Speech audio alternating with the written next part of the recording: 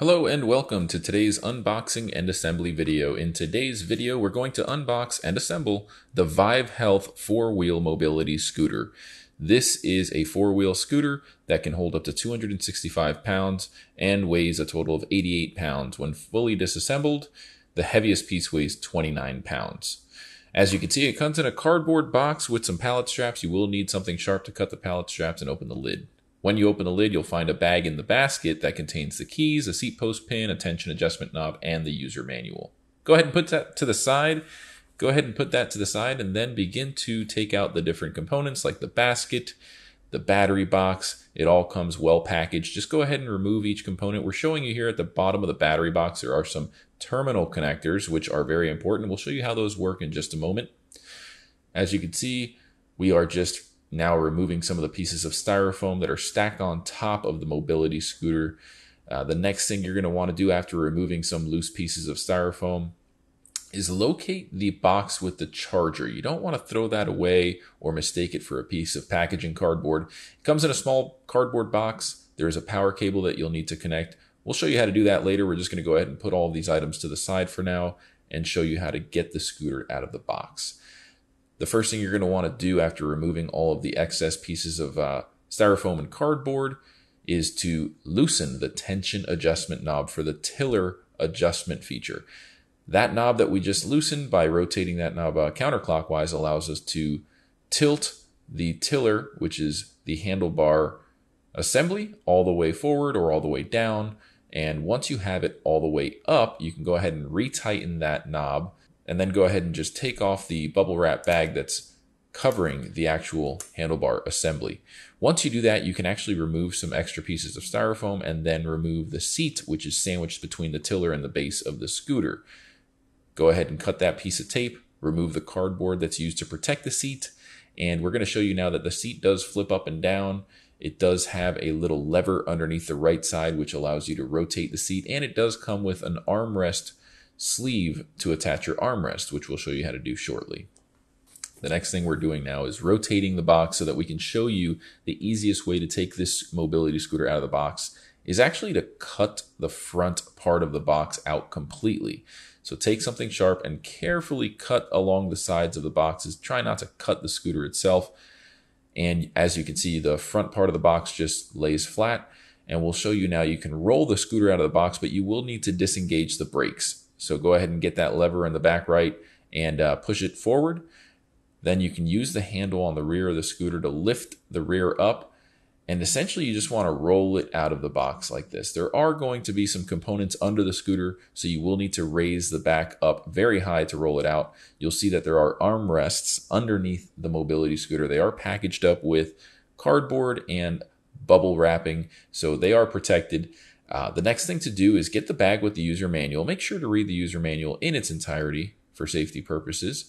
And in that same bag, you'll see there is a pair of keys, a tension adjustment knob, which is to be worked with the seat post, and an actual seat post pin to adjust the height of the seat post. You do have a total of 3 different slots, so you have 3 inches of range to adjust the height of your seat. If you're someone that's taller, you probably want to use the lowest hole. Or if you're someone that's a bit shorter, you'll probably want to use the hole that's up higher. In this case, we're going to use the middle hole, which is probably best for someone that's an average height. Once you have the seat post adjusted and secured, you can go ahead and start to mount the battery. There are 2 metal terminal connection studs that touch up against the terminal connections located on the bottom side of the battery box towards the rear. There's also a little tension plate that you have to make sure you rotate so that the right and left side of that plate are actually on top of the battery box on the left and right side. And that's going to push down the battery box so that the terminal connections can meet with that tension. The bottom part of the battery terminal connections on the base of the scooter are going to be able to touch up against the terminal connectors on the top of the battery pack. Now we're going to show you the seat. Is very easy to install. You just find the bottom part of the seat that has the male connection point and just drop it right into the seat post. You will need to wiggle it a little bit and shimmy it down. Once it's locked into place, it won't be able to rotate unless you use that rotation lever on the right side. To install the armrest, it's very easy. You just loosen the tension adjustment knobs that are on the armrest sleeve, which you attach the armrest rail into. Just slide it in. You will have to loosen those knobs and then retighten to keep them in the desired width position. So again, you can actually adjust the width of the armrest by using that tension adjustment knob. You can slide the armrest all the way in or keep them out a little bit depending on what's comfortable for the user.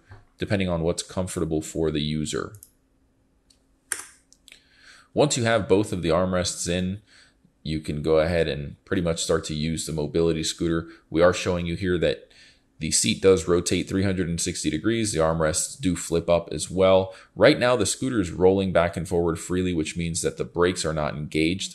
You do need to engage the brake in order to use the scooter's motor and the batteries. So go ahead and put that lever into the drive mode position before starting the scooter, or else it won't work. We're showing you now the front basket installs very easily with a set of rails and hooks. Just make sure that the rails line up with the hooks and just start with the basket up a little bit higher than the actual hooks and then push down. There's a little tab on the hook system that you push to release the basket when you want to remove it. We're going to show you now how the dash works. You grab the keys and make sure again that the scooter is not wheeling forward and backward on its own. You can adjust the handlebar position by loosening that tension adjustment knob and bringing it closer to you or further away from you, depending on your preference. So once you have the tiller set at the most comfortable point for you or the intended user, just go ahead and grab one of the keys, put it in the ignition to the left. You'll notice that there is a set of lights for the battery meter. There's a horn button on the left. It has a loud horn. And on the right, you have the light button to turn the lights on and off. Just like most mobility scooters, there is a speed control knob which limits the top speed. And what's nice about these mobility scooters that have an ambidextrous lever system, as you can see, you can use your left or your right hand independently to control the forward and reverse motion. So you don't need to use both hands to drive it. One other thing is that these levers are throttle sensitive. So if I turn the speed all the way up, I could still make the mobility scooter move very slowly by just giving it a very light push on the throttle. As long as you're not pulling too far back on that throttle, it will operate at the slowest speed. As soon as you pull the throttle back all the way, it will start to speed up. One other thing that we want to mention is that that extra knob is used for the seat post. So before you ride your mobility scooter, make sure to install that extra knob right there on the seat post just for security. Even though the seat post pin is there, it does recommend in the user manual installing that knob. We're going to show you now how to disassemble the mobility scooter. It's done quite quickly. Just remove the basket and the seat. You just pull straight up. There's nothing to it. And then that plate that pushes down the battery box, you will want to remove that tension adjustment knob and get the plate out of the way so you can remove the battery box. And then you'll notice there is a round barrel connector that you will need to unscrew and disconnect in order to detach the rear part of the mobility scooter from the front. So go ahead and unscrew that little securement nut and then use the latch, which is a little yellow lever that you can get your fingers under to actually detach the rear from the front. There's a little hook on the left and right side, which drops onto a bar on the left and the right side of the rear. And once you have them detached, the front and the rear, you can lower the tiller and you can pretty much store this mobility scooter in the trunk of most small vehicles. The heaviest piece is going to be the rear, which weighs 29 pounds again. And we're going to show you now how to put it back together. So the first thing we're doing is raising the handlebar assembly, also known as the tiller. And now we're going to line up the rear side of the scooter, which has the bars that the hooks from the front of the scooter have to drop on top of.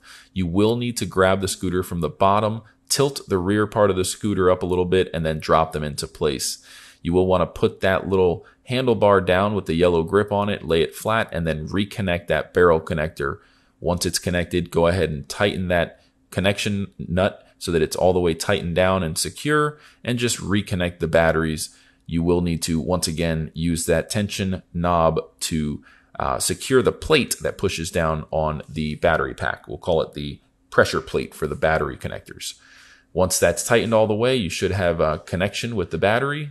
Reinstall the seat by just dropping it into the seat post and reattach the basket.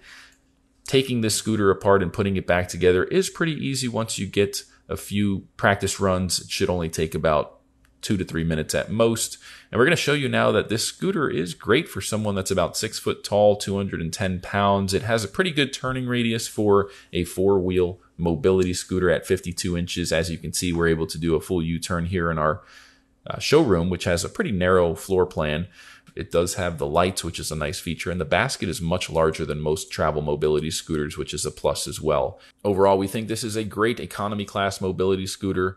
If you liked this video and you want to see new videos just like this, make sure to subscribe to our channel. Be sure to also leave any questions in the comment section below. Give it a thumbs up if you like the video.